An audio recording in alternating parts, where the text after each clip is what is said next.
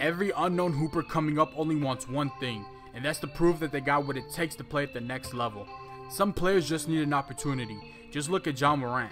He only had one offer coming into college, and now he's projected to be a top 3 pick in this upcoming NBA draft.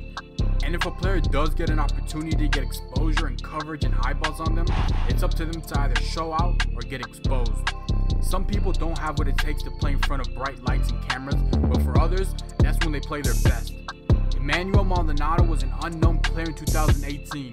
Flash forward 1 year later, he's a star player playing alongside Julian Newman, becoming one of the best scoring backcourts in the country. When Downey played Spire featuring LaMelo Ball, all the hype was on Julian vs LaMelo matchup.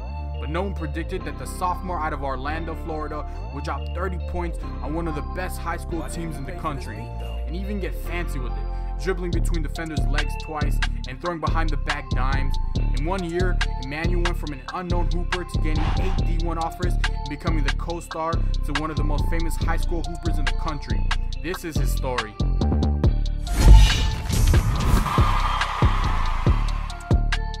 Growing up, he started playing basketball in 7th grade. Coming up, people in Orlando knew that he had talent and potential to be great.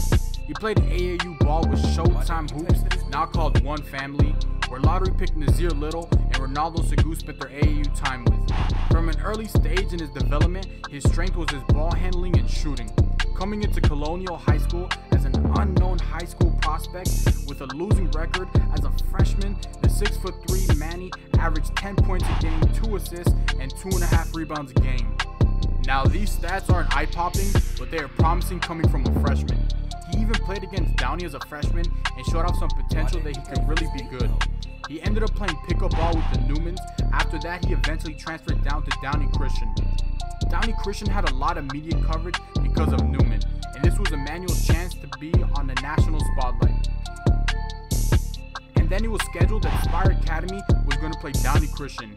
The game was very hyped as it would be the first time Julian Newman and LaMelo Ball matched up.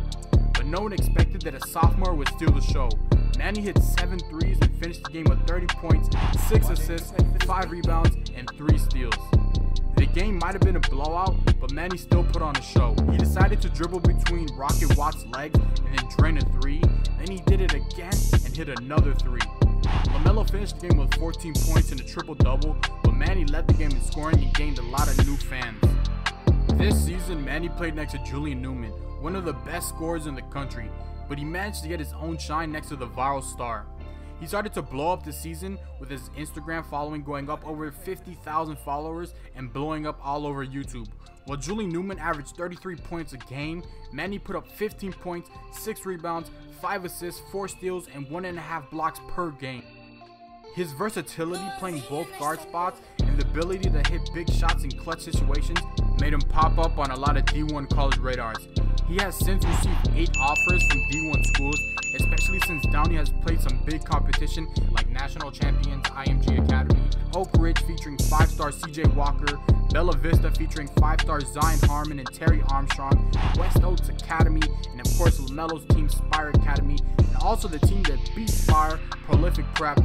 This AAU season, he has been killing it for One Family on the Adidas Gauntlet and is playing for both the 17U team and the 16U team since he is only a sophomore.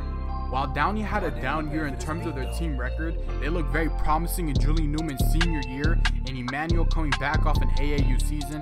Watch out for Emmanuel Maldonado as he keeps on turning heads. Make sure you guys like the video and subscribe to the channel. It's Julian from Hoop Journey, and I'm out.